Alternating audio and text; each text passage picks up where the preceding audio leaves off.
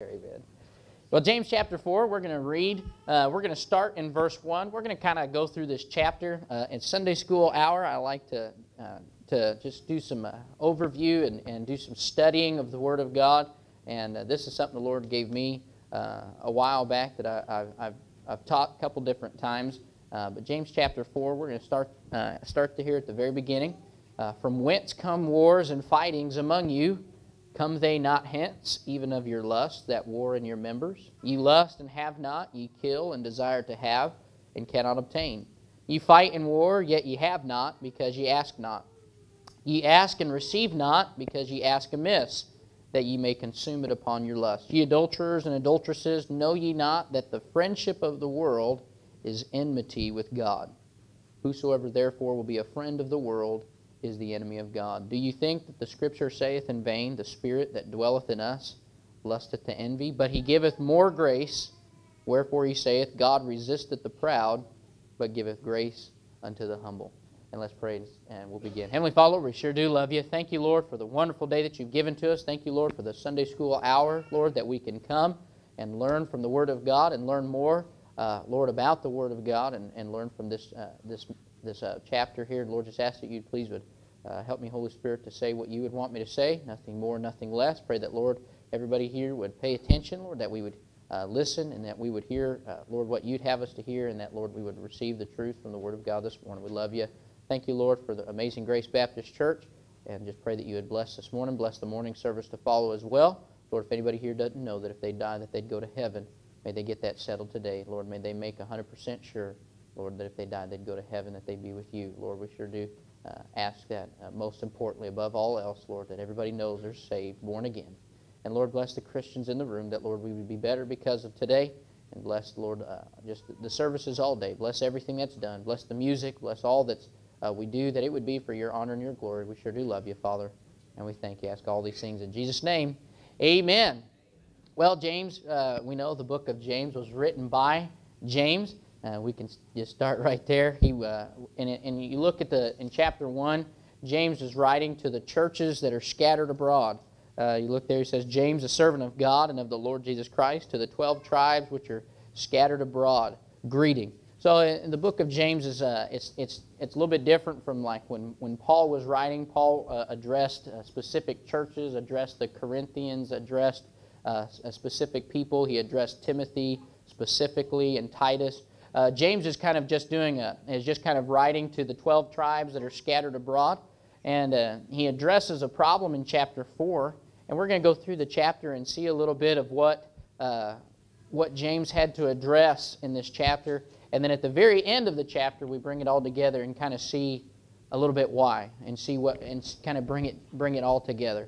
But we start in verse 1. He says, "From whence come wars and fightings among you?" Well, so we kind of get the idea. There was some wars and fightings. They were fighting amongst themselves.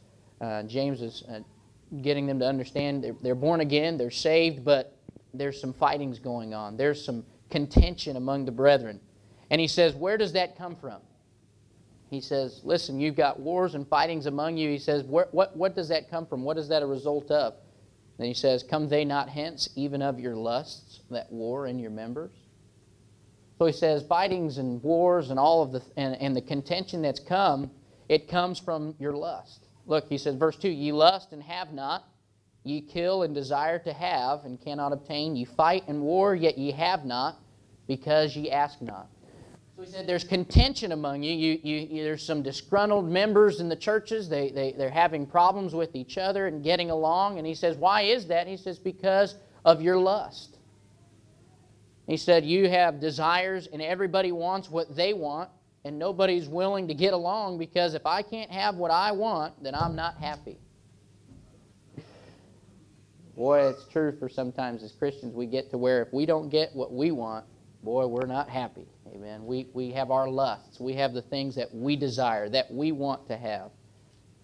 And the Bible says that, we know, and James also addresses lust, that lust is a result. Let me get there. Then when lust hath conceived, you look at chapter 1, verse 15, then when lust hath conceived, it bringeth forth sin, and sin when it is finished, bringeth forth death.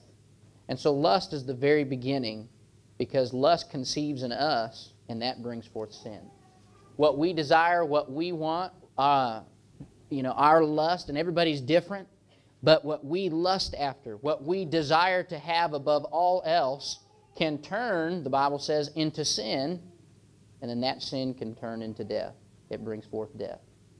And so they were lusting. They had desires that they wanted to have, and they would lust and they wouldn't get. They would kill and desire to have and could not obtain, and then it would bring them to fightings and wars and contention because they couldn't get it. Amen. But that's because when you lust, amen, it never results in happiness. Amen. Your lust never turns into anything productive. Amen. Lust always turns into sin. So we see, number one, the root of the problem. The root of the problem is lust. In a Christian's life, there's a lot of problems that come about, but a lot of it is a result of just simple lust in our lives. And lust is merely a result of pride. Amen. Pride comes into our lives. We think that we're better than God, or we think that we're better than each other, or we think that we can get what we want and we'll be okay, and we have pride in us, and we begin to lust, and that lust turns into sin. And God says the root of the problem for contention, because we know the Bible says pride, that contention cometh by pride. Amen. And that pride is a result of, that contention is a result of pride, and so is lust. And so we see the root of the problem in the church. They had lust. What was the result of the problem? Well, because of their lust, you see verse 2, they lust and have not. They kill and desire to have and cannot obtain. They fight in war, yet ye have not because ye ask not. Ye ask and receive not because ye ask amiss, that ye may consume it upon your lust. So they didn't get their prayers answered.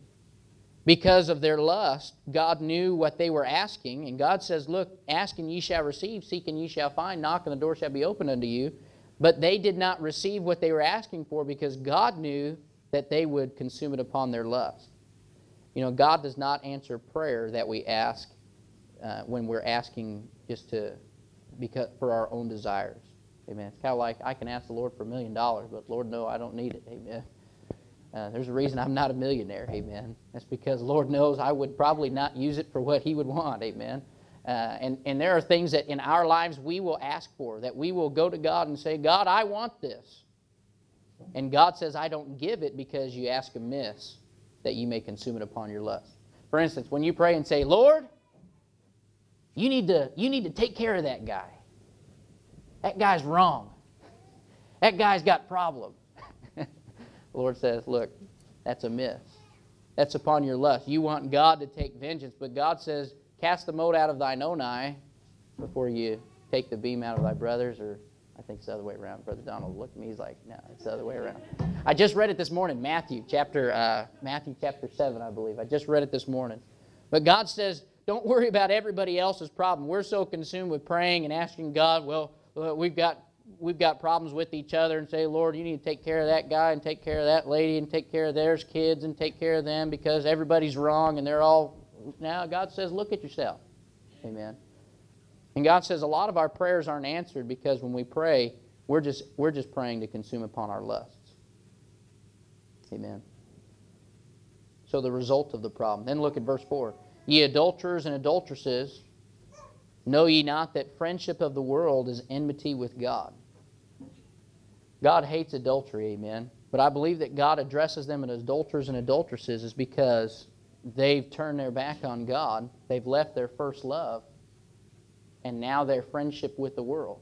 Adultery is merely, is the sin of, in a marriage, it's the sin of taking somebody else besides your wife. Well, God says, and we know that He addressed in the Old Testament, He addressed the Jews there. He said, you've committed adultery against me, where they left God and went to the world. Amen. And in our lives, our lust can develop to where we will leave God and develop a friendship with the world and go to the world instead of going to God. And God says that's enmity with God. Because look, whosoever therefore will be a friend of the world is the enemy of God. You know, a Christian can become, in a sense, the enemy of God because you take the world side. It's kind of like I'm an American. Amen. And I'm an American through and through. But if I go on the enemy's side and I take their side and help out the enemy, I become the enemy of America because I'm helping them. God says when you develop a friendship with the world to the point where you go to the world for your needs and you take the world's side and the world's mindset, you take the enemy's side. Because the world's the enemy of God. The world does everything opposite of God. You can just mark it down. What God says, the world does the opposite. God says to love the brethren. The world says hate. God says that it's only through Christ. The world says you've got to work your way to heaven. God says in other things in the Ten Commandments and all of those things, whatever God says, the world always thinks opposite.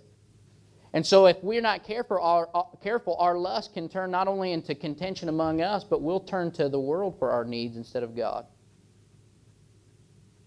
We become adulterers and adulteresses in a sense against God. That's what America's done. America is in adultery. Because we've turned from God Almighty and trusting in the mighty dollar.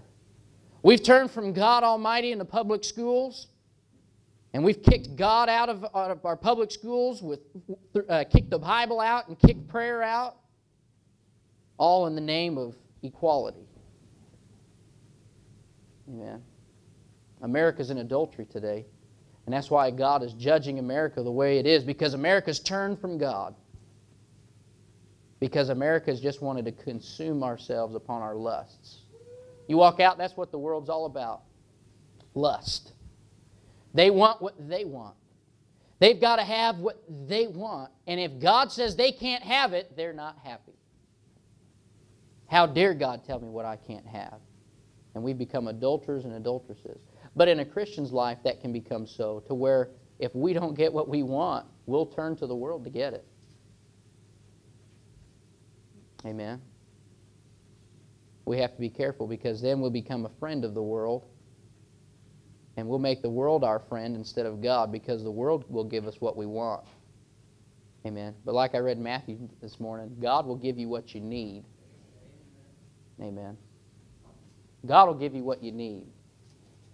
You have needs this morning. God will answer those. But God doesn't always give you what you want. The world will give you what you want. But when it comes to what you need, they'll never be there. Ask the prodigal son. When he left his dad, the world gave him what he wanted. But then when he didn't have what he needed, he was left slopping to pigs. Who did he go back to? Went back to dad. In a Christian's life, you can get what you want from the world, but when it comes back to what you need, you'll always come back to God. Amen. That's why verse 5, do you think that the Scripture saith in vain, the Spirit that dwelleth in us lusteth to envy? We can lust so much to where we begin to envy. That's where we begin to take in such a way, and that turns into sin. Amen. Now, but I love verse 6. The resolution of the problem. So we see the root of the problem is lust. The result of the problem was unanswered prayer and a life void of God, where we become a friend of the world. But then the resolution of the problem. Verse 6, I love this. But He giveth more grace. Wherefore He saith, God resisteth the proud, but giveth grace unto the humble. God has more grace than what you'll ever be able to need. Amen. When you go to God and you say, God, you know I'm wrong. God, you know I need your help. God always has more grace than whatever problem that you face. Amen. God has more grace to be able to give you what you need. Amen. God will help you overcome sin because He has more grace. God will help you overcome any problem, any difficulty that you face, any wars, any fightings, anything that you have. God has more grace to be able to help you. But God gives it to the humble. That's why it says God resisteth the proud. You can't come to God in pride and ask for the grace of God. God giveth grace unto the humble. God will give you the grace that you need to overcome the difficulty. God will give you the grace to ask in prayer and ask God for your needs. And God will give them to you through His grace, but not to the proud. We have to be humble. That's why verse 7, How do we resolve the problem? We need to go to God. God gives more grace. Then verse 7, we have to submit ourselves, therefore, to God. It says, submit yourselves, therefore, to God. Resist the devil, and he will flee from you. In a Christian's life, we have to learn to submit if we're ever going to resolve the problems in our lives. We have to let pride go and be willing to submit ourselves to God's authority. America has gone to where they think they're above God, and that's why America's in the mess she's in. America needs to get back to realize we need to go to God and get God's grace on our country, but that means we're going to have to submit ourselves back to God's authority. That means we're going to have to get back to church. It means we'll have to get back to Bible reading. That means we'll have to get back to prayer. We'll have to submit ourselves back to the authority of God and resist the devil. Amen. But I love that verse because you resist the devil and he will flee from you. Amen. Do you have a problem this morning? Does it feel like the devil's on your tail? Well, submit to God and resist the devil and he'll flee from you. I always like my dad used to say, he says, the closer you are to God, the farther away from the devil you be. Amen. You want to get away from the devil? Get closer to God. Amen. Then verse 8, draw nigh to God and he will draw nigh to you. How do we resolve the problem? We've got to go to God, get God's grace. We're going to have to humble ourselves through submitting ourselves to God's authority. We're going to have to resist the devil. Then we're going to have to draw nigh to God. How do you draw nigh to God? That means you go where God's at. A lot of people say, well, I don't need church. That's where God's at. Amen. I met a guy yesterday. I was out souling, and I said, I'd like to invite you to church. And he said, well, he said, I feel like I can have church at my home as much as I can have church anywhere else. And I wasn't going to get into it because I knew he was going to argue with me. But I wanted to tell him that's not how God works. Amen. God has designed a local independent Baptist church to be where you come and get closer to God and learn the Word of God, and then you take that home and apply it in your home. Amen. But we've got to draw nigh to God. You want God to help you? You've got to draw nigh. You've got to take that first step. Amen. You've got to get into church. You've got to be there Sunday morning, Sunday night, Wednesday night as much as possible. You've got to get in your Bible. You've got to pray. You've got to do what it takes to draw nigh to God. Take that first step, and the Bible says, and He will draw nigh to you. Boy, that's a good promise. Amen. You draw nigh to God, God promises that He'll draw nigh to you. Amen. You take God at His word and you say, God, I need you. God, I've had the fightings, the wars. I have lust that I'm consuming upon myself, and I'm trying to get a hold of God. My prayers aren't answered. And God says, this is what you do. You draw nigh to me. You mark her down. You'll draw nigh to God. If you'll get a hold of God, if you'll take that first step and be in church, be in a good church that loves you and that preaches the Word of God, that God will draw nigh to you in your life. A lot of people are looking for God. A lot of people are looking for God, but they're looking in the wrong place. You draw nigh to God where God's at. And the Bible says, and He'll draw nigh to you. You can't draw nigh to God in a bar. Amen. You can't draw nigh to God at the clubhouse. You draw nigh to God at church. You draw nigh to God in your Bible reading. You draw nigh to God through prayer. You go to God His way. And the Bible says He will draw nigh to you. Amen. Cleanse your hands, ye sinners, and purify your hearts, ye double-minded. It's funny, when you draw nigh to God, you get cleansed. Amen. You never stay the same. Amen. You get closer to God, you realize what God wants. The closer you get to God, the different you'll become. The closer you get to God, the cleaner you'll become. That's why in church, amen, you get closer to the Lord and you hear the preaching about how we ought to clean up our lives, how we ought not to do this and ought not to do that. You know why? That's a result of getting closer to God. Because God says, be ye holy, for I am holy. So He was telling them, listen, you've got wars and fightings among you, but that's because you're so far from God. Amen. You're a friend of the world. You're an enemy of God. God says you're going to have to draw nigh to me. You're going to have to get back with me. You're going to have to get back on my side. But when you do that, God will clean you up. God will purify your hearts. God will cleanse your hands. Amen. You'll be a different person. Then he says, be afflicted and mourn in verse 9, and weep. Let your laughter be turned to mourning and your joy to heaviness. I believe that's talking about his sin. Sin ought to make us mourn, not rejoice. We've got to change our mindset about how we look at our sin. Lust bringeth forth sin, and sin bringeth forth death. We've got to look at sin as a heaviness and not a joy. The world makes a mock at sin, the Bible says. Christians ought not to mock sin, but ought to make us heavy, to know that we've sinned against an almighty God. When you look at America and the sin that America's in, it ought to turn you to your knees and say, God, we're in a mess. Amen. When we begin to allow in America the things that have been allowed in this last year, us Christians ought to be afflicted and mourn and weep for our country. But in our own lives, when we allow ourselves to fall into sin, because all of us do, that sin ought to make us mourn and weep and draw us back to God. It should turn our joy to heaviness to know that we've sinned and we need to get it right with God. Amen. Verse 10, humble yourselves in the sight of the Lord, and He shall lift you up. Amen. Back to humbling ourselves. Being humble, coming to God, realizing who we are in front of an almighty God. You know, we're all sinners. Amen. And we definitely don't deserve the grace of God. But thank the Lord for His grace.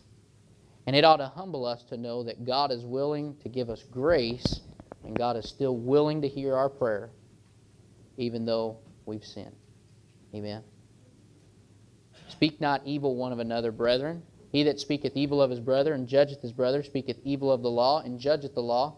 But if thou judge the law, thou art not a doer of the law, but a judge. So we saw the root of the problem, lust. We saw the result of the problem. Their prayers were hindered, and they turned to the world.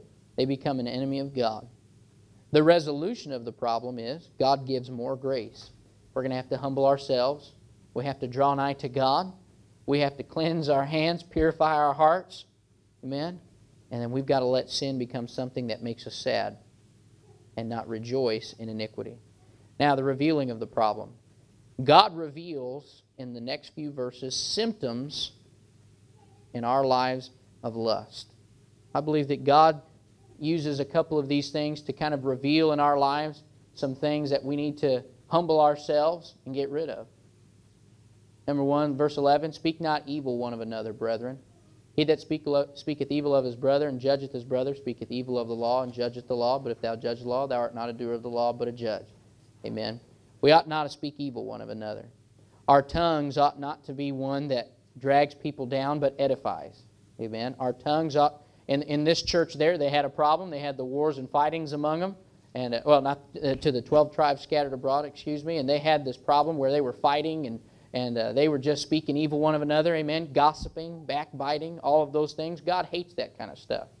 The Bible says in Proverbs that God hates those that sow discord among the brethren. Amen. We shouldn't speak evil one of another. Amen. We should try to edify each other in the Word of God. Try to build each other up. Amen. God says He doesn't want us speaking evil one of another, because if we do, and we judge our brother, we speak evil of the law and judgeth the law. And He says, but if thou judge the law, thou art not a doer of the law, but a judge. God says, just be a doer. Amen. Not a judge. Amen. Don't go around trying to figure out where everybody's wrong and where everybody's messing up. God says, you just do the law and you let God be the judge. Amen. Then we have, there is one lawgiver who is able to save and to destroy. Who art thou that judgest another? Another symptom that we have in the last few verses here of our lives is, and this is a big one, verse 13, go to now, ye that say, today or tomorrow we will go into such a city and continue there a year and buy and sell and get gain, whereas ye know not what shall be on the morrow. For what is your life? It is even a vapor that appeareth for a little time and then vanisheth away. They were taking their lives into their own hands. God has a will for your life, and God has a plan. We ought not to say like they did. He said, "Go to now, ye that say," and this is what they would say, "Today or tomorrow we will go into such a city, continue there a year, and buy and sell and get gain, whereas ye know not what shall be on the morrow, for what is your life." They would say, I think I'll go here, I think I'll do this, I think I'll get this job, and I think I'll buy and sell, get gain.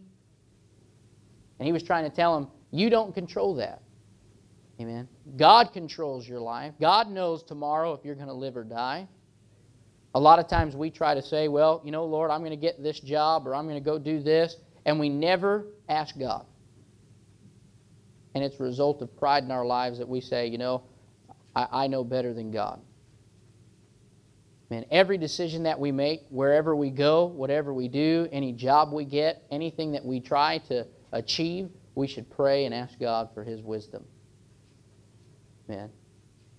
Because we don't know what's on tomorrow, because our life is a vapor. It appeareth for a little time and then vanisheth away. Amen. Your life is here for just a little while. Amen. The Bible says it's like a vapor. It shows up and then it's gone. You see it for a little while and then you never see it again. Amen. We ought not to live our lives worrying about where we're going to go or what we're going to do. God will take care of that. Our lives ought to be worried about living for the Lord. Our lives ought to be more worried about winning souls, being in church, reading our Bibles, tithing, serving God, doing what God would have us to do, and God will show us what city to go to. God will show us how long to be there. God will show you what job to get. God will show you how to get what you need. But America's too consumed with jobs and money. They tell you, go where the money's at, instead of go where God wants you to go. I know a lot of people that have taken jobs in other places where there's not even a local church. But that's because they said, I'll go here and do this and I'll be fine. I don't need God. God will understand. I've got to make money for my family. God says, you trust Him. Your life's a vapor. It's going to be gone tomorrow. Live your life for the Lord, because you don't have long. You don't have a lot of it. It appears for a little time and then vanisheth away.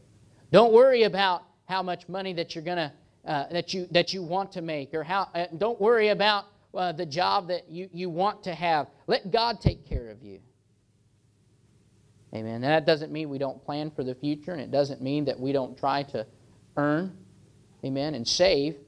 But what it means is we consult God and we make a decision based on the Word of God, not on ourselves. Because our life is a vapor. It says, "For that ye ought to say," verse 15, "if the Lord will, we shall live and do this or that." If it's God's will, we'll do it.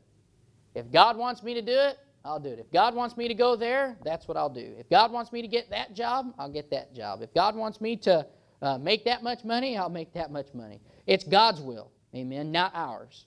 But a result of lust in our life is what we want what we want. We don't want what God wants, so we go to the world to get what we want. We don't want to do God's will, because God's will means we can't have all the money. We can't have all the fame. We can't have all the riches. We can't work on Sunday. We can't do this or that. But God's will is always best. God knows what you need. God knows what is best for you. And in our lives, every decision we make ought to say, if the Lord will, we shall. Amen. That ought to be our motto. If the Lord will, we shall. We're going to do what God wants. Amen. We're going to follow God's leading. And that was their problem. They didn't want to follow God. They didn't want God's will. They wanted their world, or their will. Amen. So they became an enemy of God by joining the world and getting what they wanted. But now ye rejoice in your boastings. All such rejoicing is evil. Verse 17, "Therefore to him that knoweth to do good and doeth it not, to him it is sin." It is a sin to know what you're supposed to do and not do it. God says, if you know to do good and doeth it not, to him it is sin. If you know you ought to be in church and you don't, then it's sin. If you know you ought to be where God wants you to be, if you know what God's will is and you don't do it, God says it's sin. Him that knoweth to do good and doeth it not, to him it is sin. A lot of Christians are in sin today because they know what they're supposed to do, and they never do it. Amen. So we need to watch for lust. Amen. The lust in our lives can do what it did to these people, where it causes contention. It causes us to turn to the world. It causes us to turn away from God. And it causes us not to be in God's will. Amen. Let's pray. Heavenly Father, Lord, we love you. Pray that you bless now the morning service also to follow, Lord.